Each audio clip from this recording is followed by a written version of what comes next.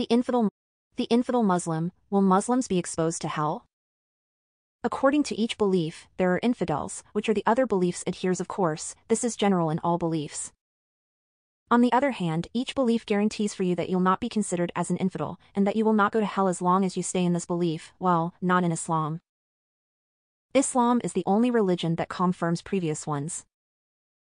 Islam makes it a must on Muslims to believe in previous scriptures revealed by God, the original ones which have no human interferes, Gospel, Torah, Psalms, and papers of Abraham.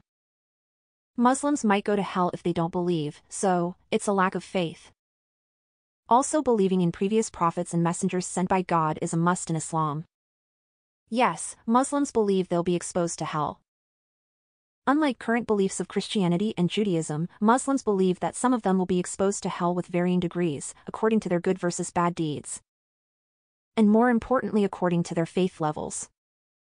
Some Muslims will definitely fall in hell, some of them might stay for eternity, and some will get out of it after a while.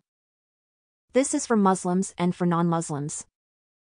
Only that there's a specific deed that will be a cause of surviving, which is saying no deity except Allah, in Arabic. La ilaha illa Allah, while having at least an atom of goodness in their hearts, so that would make anyone survive hellfire.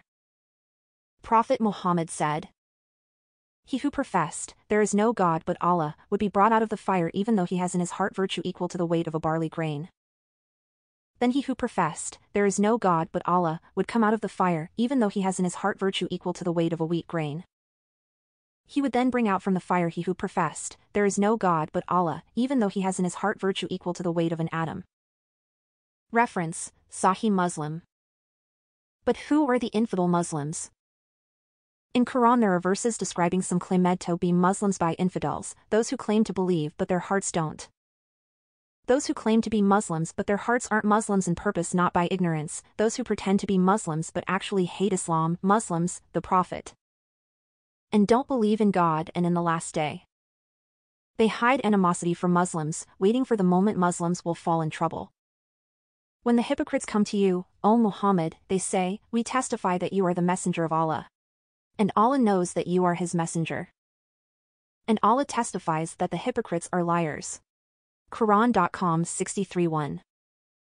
When the hypocrites, who outwardly profess Islam and inwardly conceal disbelief, come to your gathering, O Messenger, they say, "We testify that you are truly the messenger of Allah." Allah testifies that the hypocrites are lying in their claim that they testify from the depth of their hearts that you are his messenger. They have made the oaths that they swear on their claim of faith a cover and protection for them from being killed or imprisoned. They turn people away from faith by the doubts and rumors that they spread. Evil is the hypocrisy and false oaths that they perpetrate. That is because they hypocritically professed faith, but faith did not reach their hearts, and then they secretly rejected Allah. So he put a seal on their hearts on account of their disbelief so that faith cannot enter it. Due to this seal they do not understand that in which lies their rectitude and righteousness. When you see them, their appearance and form impresses you, because of the youthfulness and luxury they possess. If they speak, you listen to their speech because of its eloquence. As if they are propped up timber in your gathering, O Messenger.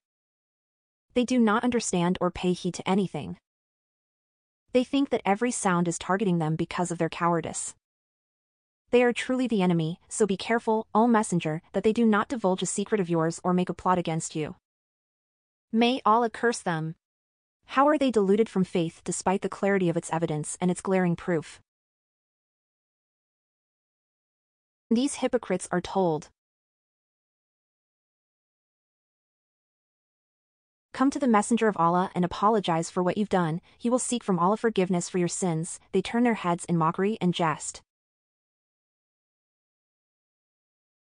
And you see them turning away from what they are instructed to do, whilst they are too proud to accept the truth and submit to it.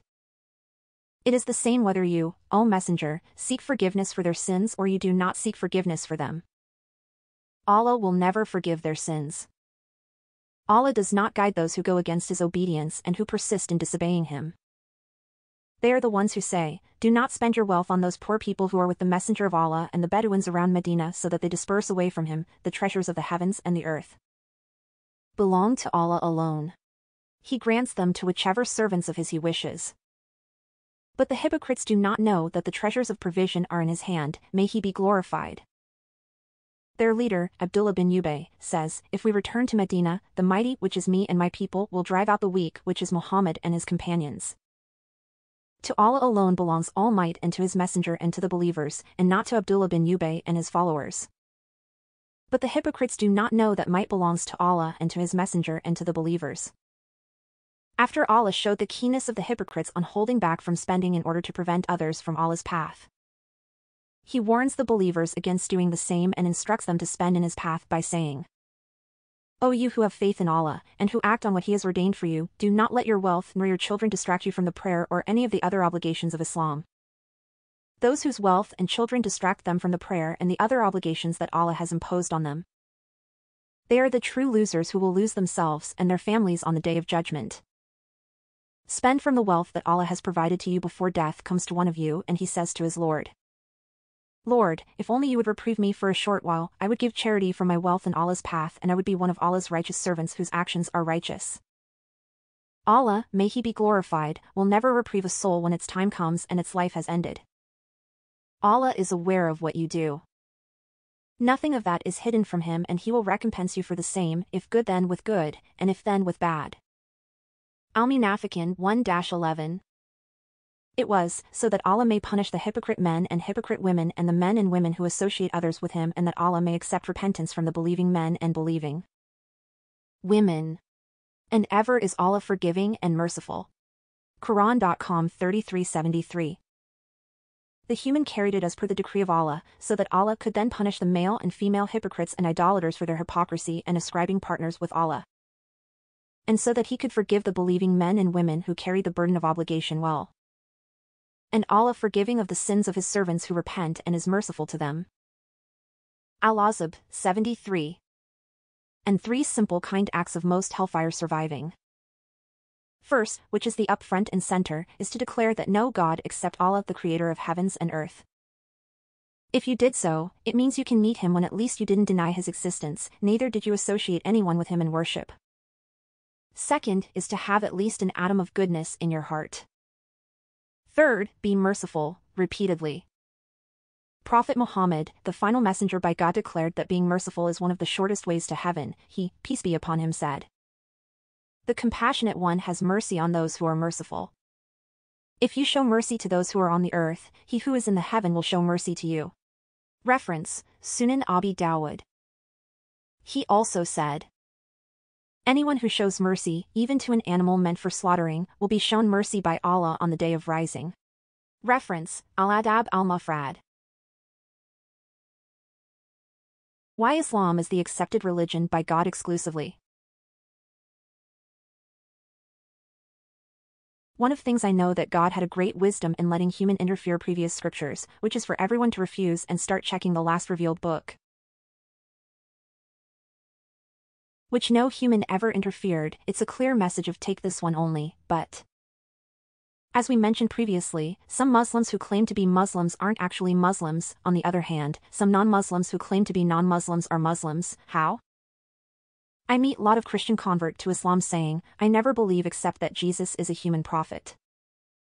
Or saying, "I always believed in the oneness of God the Creator, I never believed Jesus was Son of God." Those all are Islam's signs, as Islam isn't a title as much as it is an act. But Islam is the religion of all prophets. It's an action which is submitting to the will of the Creator, worshipping Him alone, not associating any one thing with Him. There are teachings for each message God has sent to humans. Each message contains on permission and forbiddance of specific things, which changes from time to another, and for God's wisdom, Islam reveals most of the things been forbidden previously. That's why following the final version of the scripture which suits humans until the last day on earth isn't an option, it's a must. Say, "We have believed in Allah and in what was revealed to us and what was revealed to Abraham, Ishmael, Isaac, Jacob, and the descendants, and in what was given to Moses and Jesus and to the prophets from their Lord. We make no distinction between any of them, and we are Muslims, submitting to Him." Quran.com 384. Say, "O Messenger, that you have faith in Allah, doing as He instructs you, and that you have faith in the revelation that was given to you, and to Abraham, Ishmael, Isaac and Jacob, and in what was revealed to the prophets among Jacob's descendants, and in the scriptures and miracles that were given to Moses, Jesus and all the prophets by their Lord. Also, say that you make no distinction between them, believing in all of them, and that you are bound to Allah alone, surrendering in devotion to Him. Ali Imran 84.